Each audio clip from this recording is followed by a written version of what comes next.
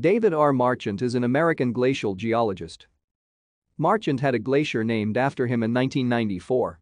However, in the wake of Boston University's determination that Marchant violated Title IX regulations and sexually harassed his graduate students, the glacier was renamed Matatoa Glacier by the U.S. Board on Geographic Names on September 10, 2018.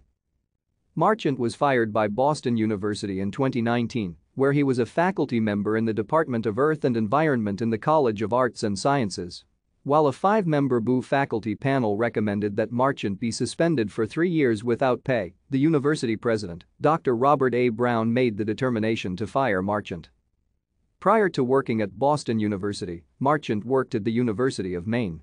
His approach to glaciology has been described as stabilism, someone who believes that the East Antarctic ice sheet has remained cold and generally stable for the past 15 million years. Thank you for watching. Like and subscribe if you would like to view more of our videos.